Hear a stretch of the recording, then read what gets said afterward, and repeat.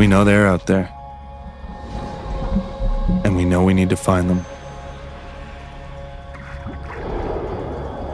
We target them for different reasons, but when the line tightens, we all feel the same. We feel alive. The water moves around us, and the world feels far away. We are here. We are fishing.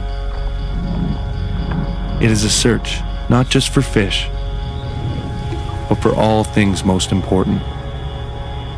For family and friends, for tradition and tranquility, for conservation and competition. All of us find what we are looking for. Yet we continue searching. We cast, and as the lure soars, our hopes soar with it. This will be the one. They tell us insanity is doing the same thing over and expecting different results. But we are not insane. The fish are still out there, and we are fishermen.